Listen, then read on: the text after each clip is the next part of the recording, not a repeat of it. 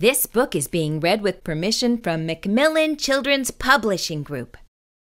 Hello, my wonderful reading friends. It's Awnie. Thank you for coming to read with me. Are you ready for a story? At first glance, Arnie seemed like an average donut, round and cakey with a hole in the middle. He was made at one of the best bakeries in town. Still, a donut is just a donut, right? Let's find out as we read Arnie the Doughnut. If you have a copy, go get it so you can read along with me. Arnie's house! Let's subscribe for Arnie's house. Arnie the Doughnut, cooked up by Laurie Keller, published by Henry Holt & Company.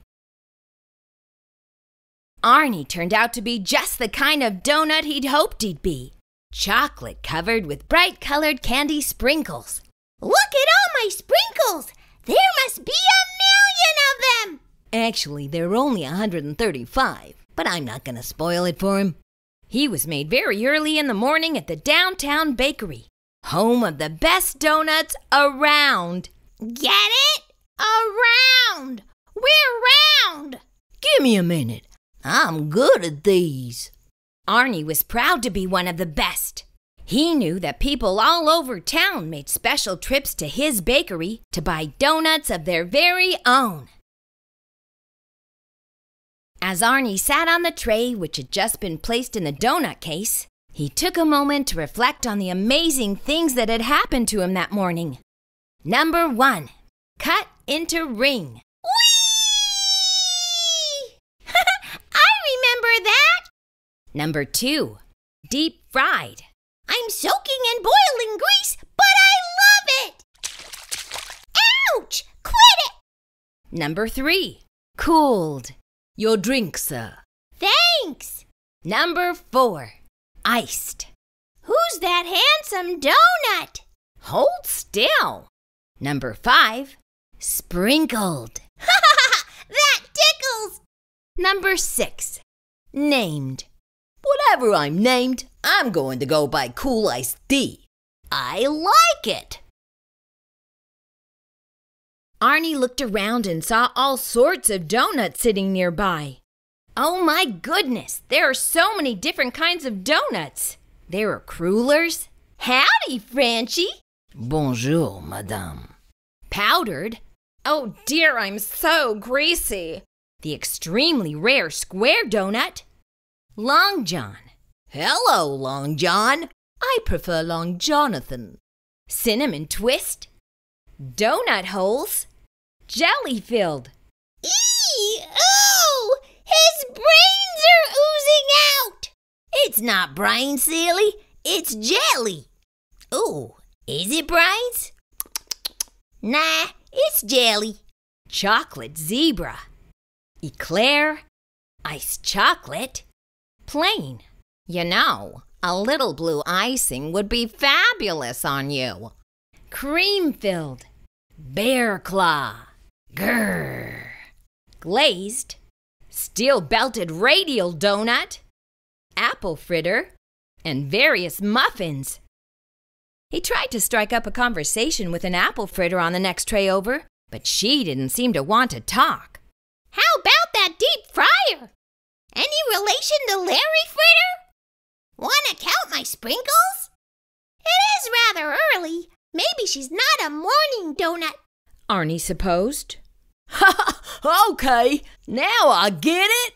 Round. It was 6 a.m. and the baker had just hung the open sign in the window. Must have donuts. Arr, must be a day old donut. Oh, sure. He gives me the heavy end. Arnie was fascinated as he watched customers stream into the bakery. One by one, donuts were chosen, placed in paper bags, and whisked away with their new owners. Some went by the dozen in giant boxes. How cute! I've been sent to collect the tasty, fried, sweet crystal-coated cake discs. Is this the proper coordinate? Donut make good wheel. Look, Grandma! This one matches your dress. Number 105? Goodbye! Arnie yelled to each doughnut. Have a great trip! Do you promise to love Anna and cherish this doughnut until the very last bite? I do. This is so exciting! I wonder who will choose me. Just then, Arnie looked up and saw a man pointing right at him. Moi? Moi is the French word for me. He learned it from moi. Before he could say another word, he was pulled from the tray and placed in a paper bag of his very own. Goodbye, everyone! Thank you, Mr. Bing. Have a nice day. Arnie heard the baker say to the man. Mr. Bing, that's a fine name. Arnie decided. I can hardly wait to meet him. Do you see this picture down at the bottom, reading friends? The grand exit Arnie's imagining. He's being carried on a pillow down a red carpet. There's a trumpeter leading the procession. Everyone's cheering and waving and holding signs that say, "Goodbye, Arnie, and we'll miss you." And down at the bottom is that apple fritter he tried to talk to. She seems quite regretful. I should have talked to him when I had the chance. The ride to Mr. Bing's apartment was a little bumpy. Arnie was grateful for the soft napkin the baker had so thoughtfully placed underneath him in the bag. He had never ridden in a car and wished he could look out the window to see all the sights. But more than anything, he wished he could meet Mr. Bing. Why does he keep me in this bag? Arnie wondered. Finally, the car came to a stop and they were home. Do you see all of the words that rhyme on this page, reading friends? You might need to rewind the video a little bit and pause it so you can see the whole page. Jump! You're out of there, says the ump. Bumps. More bumps. Bumpy humps. Clumps of bumps. A grump on a stump. Get those words off my lawn! Can you find some other words that rhyme? Mr. Bing carefully removed Arnie from his paper bag and placed him on a clean, shiny plate. What a handsome plate, Arnie said to himself. I'm not crazy about the design. I prefer a more modern look, but it's nothing a little paint can't fix. Mr. Bing gently lifted Arnie from his new plate. Isn't that cute? Thought Arnie as he closed his eyes and smiled. He wants to hold me. As Arnie relaxed in Mr. Bing's hand, he felt himself moving higher and higher away from his plate. When he opened his eyes to see where he was going, he discovered that he was headed straight for Mr. Bing's open mouth. What are you doing? Shouted Arnie. Mr. Bing was stunned. He dropped Arnie back onto the plate. I was going to eat you, he replied in shock. Eat me? Arnie shrieked, his sprinkles flying everywhere. Why would you do a thing like that? Do you make a habit of eating all your house guests? No, of course not. So why then did it suddenly occur to you to eat me? Arnie demanded. Well, because you're a doughnut. That's what doughnuts are for. To eat. Do you mean to tell me you've done this before? Yes, I eat a doughnut every day, Mr. Bing said sheepishly. Arnie froze. He felt sick. Ugh. And frightened. I'd better get out of here before he tries to eat me again. And angry. Well, that explains why my friends never write or call. They've probably all been eaten. He thought to himself for a moment. I must put a stop to this right away. I'll call the bakery and warn the others. Whoever's left, that is. Arnie knew that there was no time to waste and that he needed to be very sneaky in order to keep his plan from Mr. Bing. He turned to Mr. Bing and said in his sweetest voice, Excuse me, sir, but I don't believe we've been properly introduced. My name is Arnie. Hello, Arnie. Mr. Bing stammered, still shocked to actually be talking to a donut. I'm Mr. Bing. It's nice to meet you. Mr. Bing, would you be a dear and allow me to use your telephone? Arnie asked extra politely. Oh, well, okay, said Mr. Bing, and he handed Arnie the phone. As quickly as he could, Arnie dialed the number of the bakery. The baker answered the phone. Downtown Bakery, home of the best. Mr. Bakerman, Arnie frantically whispered. this is Arnie the Doughnut. Do you remember me? You made me at 5:15 this morning, and I was bought about 20 minutes ago by a man who goes by the name of Mr. Bing. Yes, Arnie, the baker answered. What can I do for you? Now, I don't want to alarm you, but just moments ago, that man tried to eat me. And not only that, he claims to have eaten hundreds of us. I'm gonna make a run for it, but I wanted to warn you so that if you see him coming into the bakery again, you can stop him. Oh my, Arnie, I thought you understood. That's why I make donuts, for people to eat. I can't believe it! Arnie gasped. Are the other donuts aware of this arrangement? Well, I think so, the baker said. Let me ask him to make sure.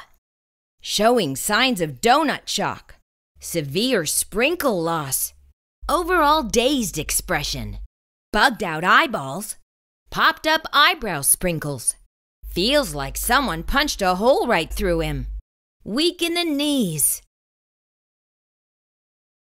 Is he going a little kooky? Kooky or cookie? The baker yelled to the other donuts. Do you donuts know that you're gonna be eaten? Yes, we know. The donut shouted back. We're delicious. We're very popular. People love us. C'est magnifique. Try us for yourself. Did you hear that, Arnie? The baker asked. Arnie was crushed. The phone dropped from his hand. He'd heard all he needed to hear. Arnie forgot all about his plan to escape. He collapsed back onto the plate, glanced up at Mr. Bing and muttered, All right then, let's get this over with. Go ahead and eat me. Mr. Bing gazed down at Arnie. I'm not gonna eat you, Arnie, he said reassuringly. I just wouldn't feel right about it now. Really? Arnie said with a huge sigh of relief. Oh, well, I'm glad to see that you've come to your senses. But since I'm not going to eat you, Mr. Bing continued, I'll have to figure out something else to do with you. I paid good money for you. I don't want to be wasteful. Of course not, Arnie agreed. What we need to do is each make a list of things I can do with you instead of eating you. Between the two of us, I know we'll come up with something. Good plan, Mr. Bing, Arnie said. This will be a breeze. I bet I'm good at lots of stuff. They both feverishly wrote down their ideas. When they were finished, Mr. Bing asked, Would you like to read yours first? Sure thing, Mr. Bing, Arnie answered. Things Mr. Bing can do with me instead of eating me. Do you need a ballroom dance partner? No, I don't dance. You could use a personal fitness trainer. Drop and give me 20. I'd get too sweaty. How about a portrait painter? Oh, heavens no. Would you like me to entertain at your parties? Donut make my brown eyes blue. I wonder if he does weddings. He's fabulous. Wherever did you find him? I don't like throwing parties. I could be your chauffeur. Look out for that tree. Relax. But you can't see over the steering wheel. I'd make a great bodyguard. That's close enough, ma'am. Who could you protect me from? A cookie? Alrighty, Mr. Bing. Let's hear what you came up with. Okie dokie. he replied. "I just know you'll like some of these. Things I can do with Arnie instead of eating him. I could use you as a pincushion." Ouch! Ooh, too painful. "How about an air freshener for my car? Hi, Arnie. You smell good enough to eat." How about not? "Would you like to be a picture frame?" I don't imagine so. "I need a new bowling ball." Yeah, Arnie! Well, don't look at me. "You'd make a fine paperweight. Keep up the good work, Arnie." Boring. "Then what about a doorstop?" "Thanks, Arnie." Try again. But there was nothing else on Mr. Bing's list. They were both completely out of ideas. Arnie and Mr. Bing were exhausted. They felt terribly disappointed. After a few minutes of awkward silence, Mr. Bing finally spoke. "I'm sorry, Arnie, but it's clear that we can't agree on anything for you to do around here. This is difficult for me to say, but I think it would be best if you found another home." I know, said Arnie, fighting back tears. I'll just be on my way then. Is it all right if I keep this napkin to pack up all my loose sprinkles? "Of course," Mr. Bing replied sadly. As soon as I get a job, I'll pay you back the money you spent on me. "That's not necessary, Arnie." Arnie shook Mr. Bing's hand and thanked him for his kindness. Mr. Bing opened the door, and as Arnie left, he paused and said, I guess donuts really are only good for eating, aren't they? They both waved goodbye, and Arnie was gone. Mr. Bing stood at the window and watched as Arnie walked away. He walked past the flower beds, the mailboxes, and the apartment manager's office. Adios, Arnie! No mail for me. You can have my limited-time offer for an interest-free credit card. Is there anything worse than a sad pastry? Remember how happy I was at the beginning of the story? I can't read, but you sure looked happy. He passed the tennis court, the swimming pool, and the clubhouse. Sometimes life feels like a big bonk on the head. Oopsie! Technically, I'm food, so I guess a quick dip in the pool is out. Is that a donut? Yeah, whatever. Anyway, about my trip abroad. Bye, Awnie. But when Arnie reached the No Dogs Allowed sign at the end of the driveway, Mr. Bing suddenly came up with a new idea. Arnie! Arnie, wait up! Yelled Mr. Bing as he ran after him. Arnie turned back and stopped. When Mr. Bing caught up with him, he was out of breath. Oh, I can't believe I didn't think of this earlier, Mr. Bing panted. Arnie, I've always wanted a dog and could never have one because they're not allowed here. Keep talking, big guy. But there's no sign that says, no donuts allowed. Arnie perked up when he realized what Mr. Bing was thinking. Would you like to take walks and play fetch? Mr. Bing asked excitedly. You bet I would! Can you do tricks like rolling over? Rolling over? Look at me! I was made for rolling over! Well then, there's only one thing left to ask. Arnie, will you be my donut dog? Oh, Mr. Bing, I would love to be your donut dog! It's a wacky idea, but it just might work. From that moment on, Arnie and Mr. Bing were inseparable. Arnie liked being a donut dog even better than he liked being a donut. Get it, Arnie? Bye, Arnie. Bye, Mr. Bing. I got the deluxe package. He went through a short phase of chewing on furniture and barking at the mailman. Arrgh! No, Arnie, no! Arf, arf, arf! But after a crash course in obedience school, He graduated first in his class. Congratulations, Arnie. Everywhere the two of them went, people would stop to pet Arnie. No one had ever seen a donut dog before. Is that a donut dog? You're so sticky. Yes, you are. I love that, Arnie. Got a napkin? What a darling man! What a darling dog. Arnie and Mr. Bing had so much fun together. Arnie was the best pet Mr. Bing could ever have hoped for. And Mr. Bing was Arnie's best friend. Arnie and Mr. Bing came up with the perfect solution. I hope you enjoyed our story today. See you next time.